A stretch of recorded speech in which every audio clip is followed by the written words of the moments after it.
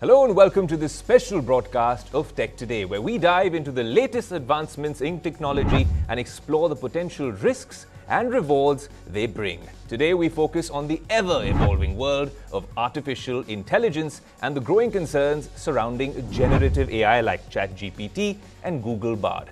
Join us as we examine the perils of the cutting-edge technology and the impact it may have on our future. Well, what if I told you that opening link on the show was not written by me or my team, but actually penned down in a matter of seconds by ChatGPT? How is AI transforming our lives, our businesses, and society at large? What does the AI revolution mean for jobs? And what sort of safeguards do we need to have in place for the AI revolution coming our way? So many questions, and on Tech Today, we're hoping to get some answers from one of the biggest voices in the world of AI. This is an episode you don't want to miss. I'm your host, Aayush Ailawadi, and this is Tech Today.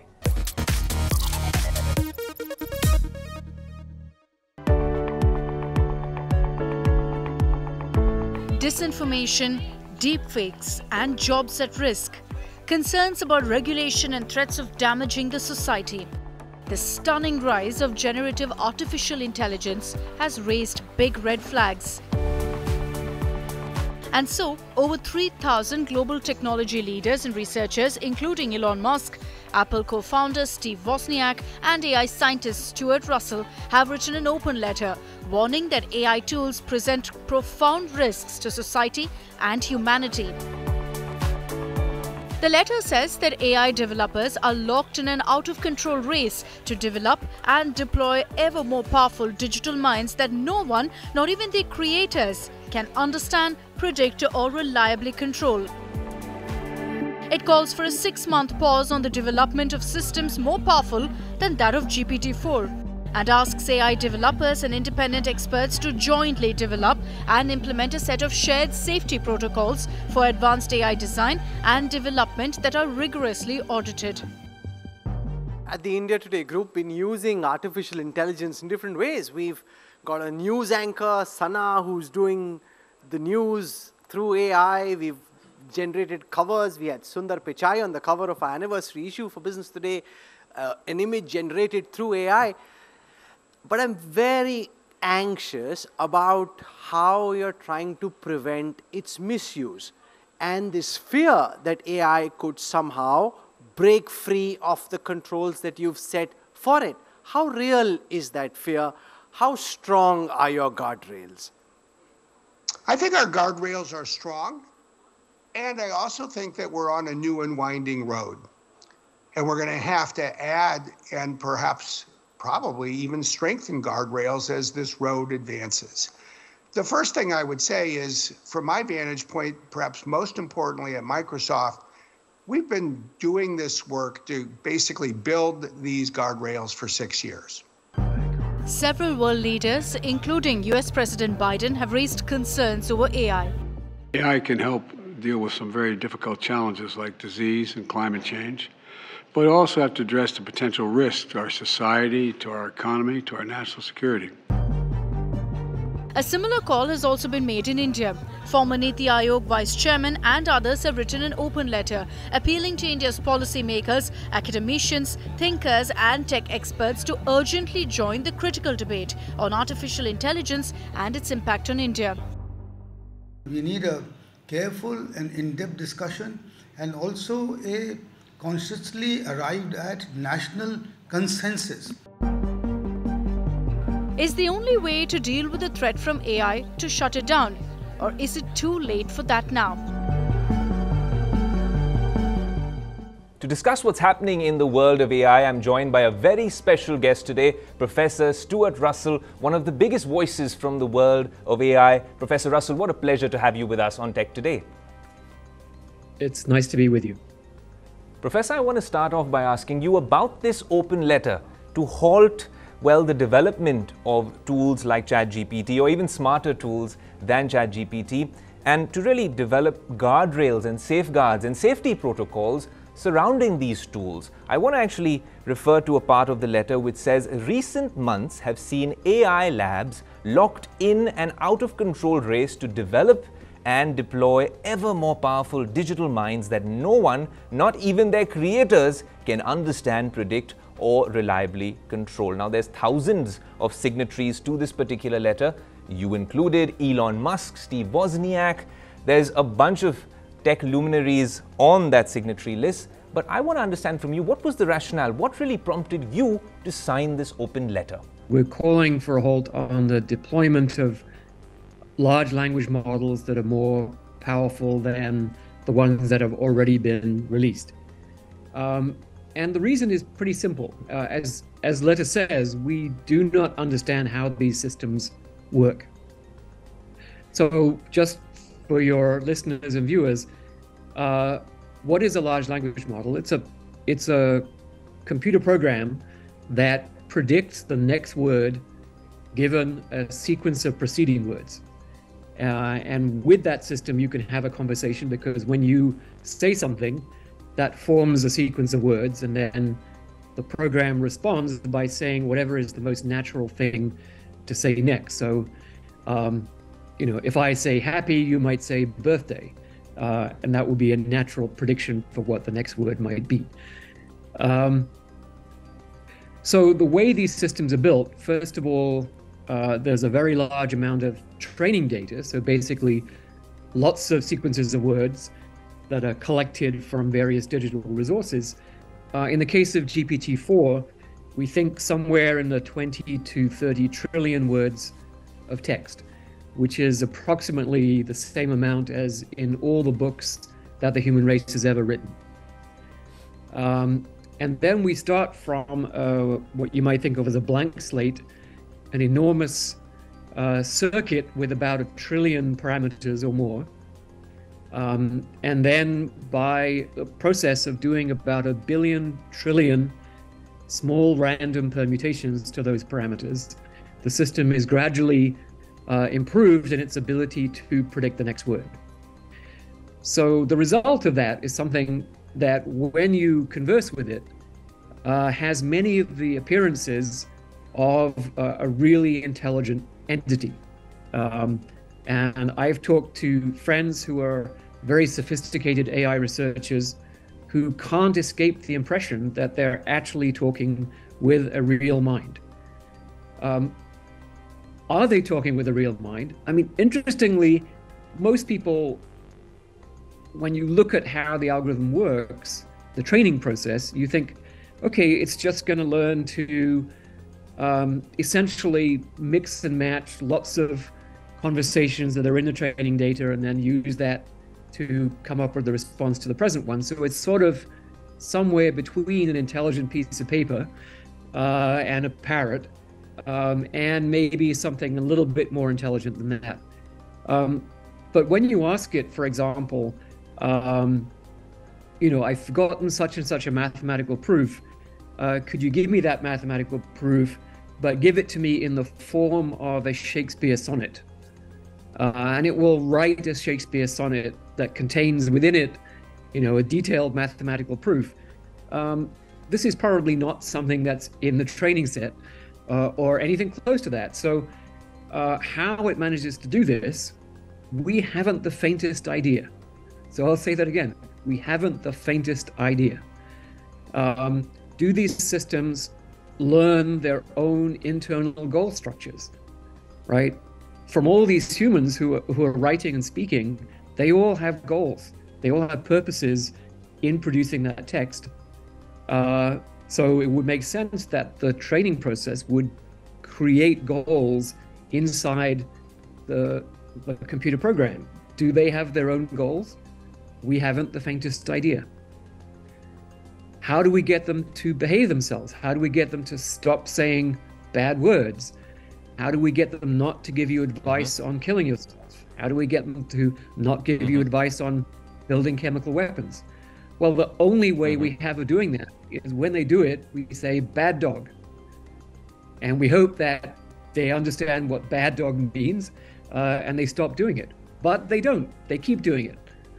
You say bad dog again. They keep doing it, right? And you say bad dog, a few million times. You can gradually lower the level of bad behavior. But This is a type of technology that is incredibly unpredictable, incredibly powerful, that's being released to billions of people. We have no idea how it works. This is a recipe for disaster, and we've already seen disasters. For example, systems encouraging people to kill themselves and actually resulting in death. So all the petition is asking is that we not release systems whose behavior we don't understand, where we cannot guarantee that there is no real significant risk to the public. And in fact, governments, many governments over the world have already specified that as part of the AI principles of the OECD. Absolutely, and what the letter also calls for is to develop safety protocols for some of these platforms like ChatGPT and GPT-4 you were talking about. It's interesting because some would argue that the floodgates have already been opened. It's public. OpenAI has, practically everyone in our office is using ChatGPT. For the opening link of this show with you, we actually asked ChatGPT to come up with that output, and it did a fairly decent job, I'd imagine. The real question is, how can we now, with a 6-month pause or a halt necessarily, sort of stymie or prevent some of these issues that you're talking about? Will that be enough? Is it easy to tame the beast that's already out there? The genie's out of the bottle, Professor. So I would agree that to some extent the systems that are out there are already capable of causing problems. I think the petition is asking that we not release systems that are even more capable of causing problems. And we understand that it's very difficult to ask for a withdrawal of systems that already have hundreds of millions of users. So we didn't address that. I should say I had no role in writing the letter, but I was persuaded to sign it. So 6 months, in my view, actually, is not enough. What we're asking for is develop reasonable guidelines for what a system has to satisfy, right? What kinds of properties you have to be able to demonstrate convincingly for that system to be safely released, and then show that your system meets those guidelines. So it may take time to develop the guidelines. It may be impossible, given the process I just described for how these systems are built, it may be impossible to show that they meet those guidelines. Well, tough, right? If I wanted to build a nuclear power plant and the government says, well, you need to show that it's safe, that it only has, that it can survive an earthquake, that it's not going to explode like Chernobyl did. And I say, well, I can't meet those requirements.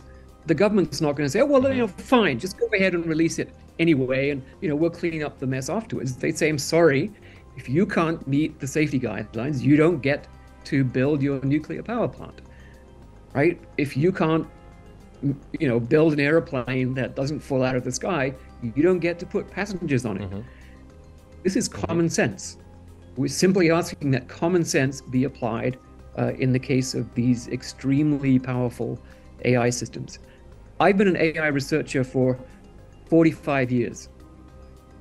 I love artificial intelligence. I think its potential to benefit the world is unlimited. But if we have a Chernobyl destroyed the nuclear industry. After Chernobyl, the number of new nuclear plants basically vanished. And that was the end of the nuclear industry. We do not want to have a Chernobyl for AI, where some really serious consequence, and we don't know exactly how to predict what that might be.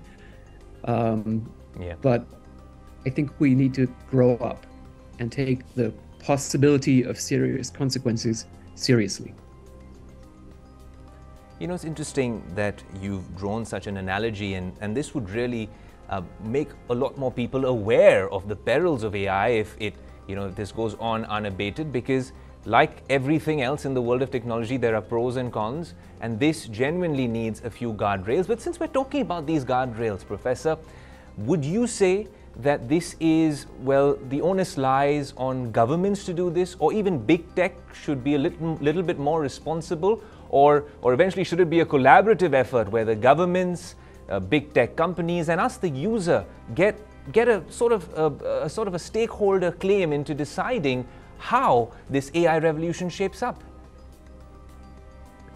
I think it needs all of the above. I think governments, tech companies, experts in the field need to work together. But it shouldn't be up to the tech companies to decide what guidelines they're going to meet. Professor, I want to delve deeper into the world of AI with you.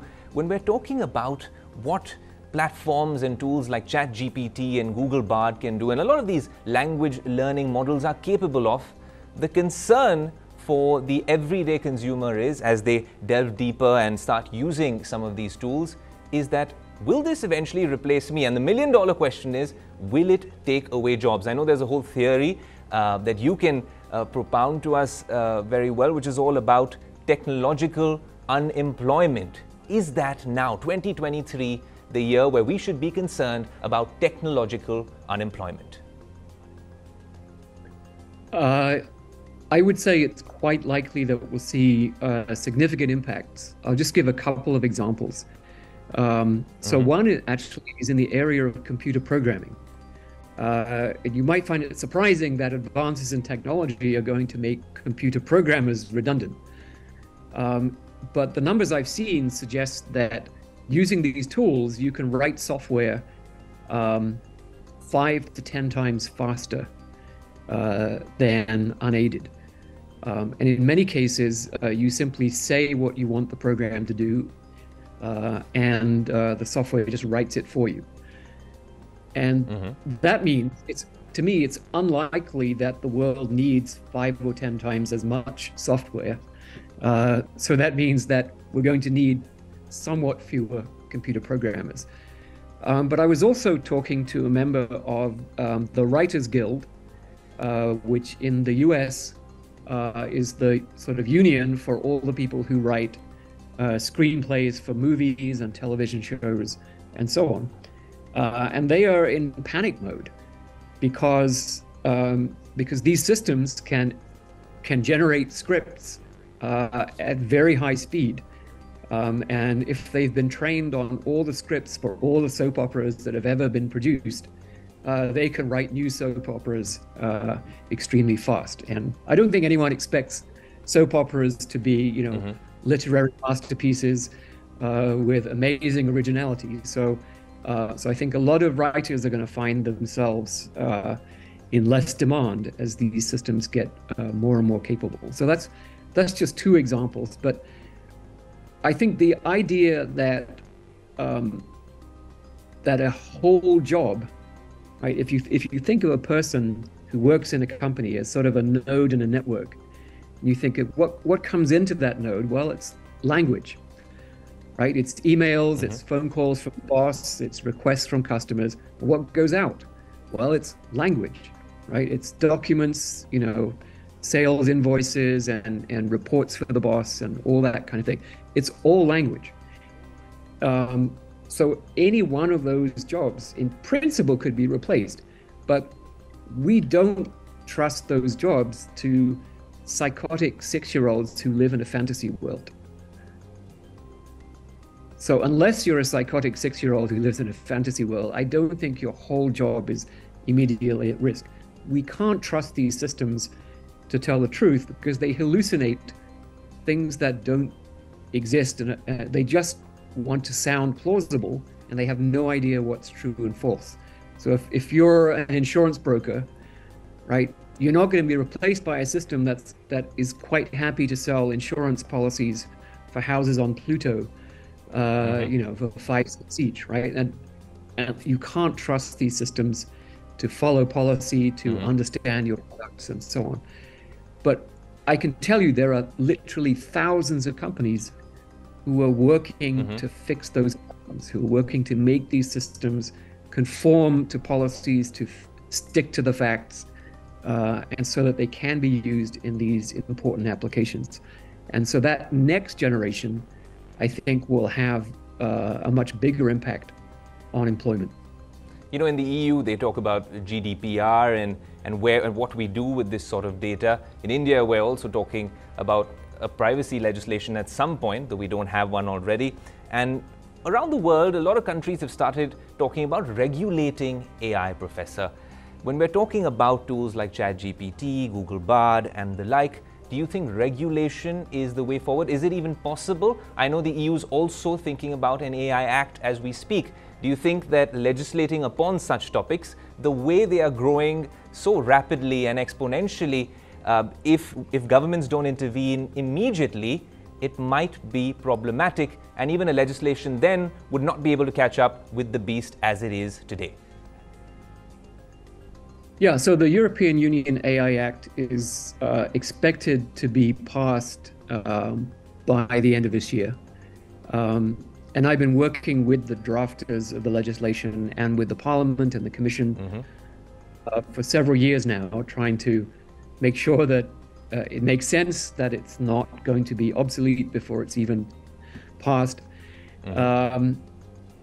And as far as I can tell, systems like ChatGPT would probably not be legal to use in any high-stakes application. So the Act talks about and defines high-stakes applications that can, systems that can have significant effect on people. And it asks that there be, steps taken to show that the system behaves safely in a predictable fashion, that it's accurate, that it's fair, that it's not racially biased, etc., etc. I don't think there's any way to show that these large language models meet those criteria. And interestingly, on OpenAI's webpage for GPT-4, it recommends that probably you should not use these systems in high-stakes applications.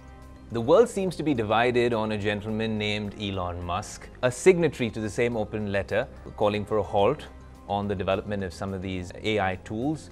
I don't know if you've had the good fortune of meeting him before, but he's been very vocal about AI and the way the AI revolution is shaping up. And to give him credit, he's been consistent with his views over the years. Based on your research and your understanding of how things are shaping up, could Elon Musk have been right all along, Professor? Well, I think basically, yes. I think the point that Elon is making is that until we figure out how to control systems that are more powerful than ourselves forever, until we figure that out, we face a very serious risk that we will develop AI systems that are very powerful and we won't know how to control them. And it's not as if this kind of thing has never happened, right? When we look at what's happening with climate change, for example, we developed a system called a fossil fuel corporation, which happens to have some human components, but basically it's an algorithm that's maximizing its objective, which is quarterly profits for the shareholders. And that algorithm is destroying the world, and we can't control it, right? Everybody in the world knows what's going on, that we face this, this progressive climate disaster, and we are unable to stop it because we have lost control. So that's a sort of, a miniature version of the kinds of control problems that we're going to face in future with AI systems. Professor, it's been an absolute pleasure speaking to you on Tech Today and actually discussing the guardrails, the safeguards needed to be in place, because we've been talking so much about artificial intelligence and how this AI revolution is shaping up. But to actually know that someone with your experience and your understanding of the world of AI, decades-long experience, is actually got a plan in place with a bunch of other tech luminaries. I think the call to halt the development of some of these products and actually understand from big tech and governments whether safeguards and guardrails can be put in place is a good pragmatic one, and it's been very reassuring and fascinating to have this conversation with you. Thank you so much for joining us on Tech Today. Thank you very much. I really enjoyed the conversation. More importantly, thank you all for tuning into this special broadcast of Tech Today. We're going to cover these sort of topics on the Tech Today website, Tech Today socials, and of course on this show. I'm your host Aayush Ailawadi saying until next week, adios. If you like the video, do like, comment, share and subscribe.